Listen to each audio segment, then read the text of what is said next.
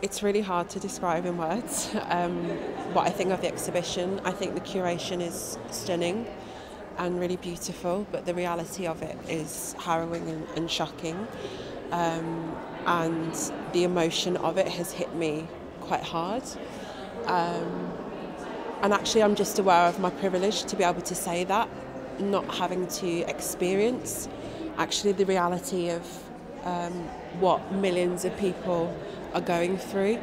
Come and have a look and learn for yourself as to what's going on over there, and just have a bit of empathy and sympathy with what's going on. So I live in Yemen and I am Yemeni myself. I have come all the way from Yemen to UK to see this exhibition today on Yemen, and I think it really very much reflects the reality of life in Yemen.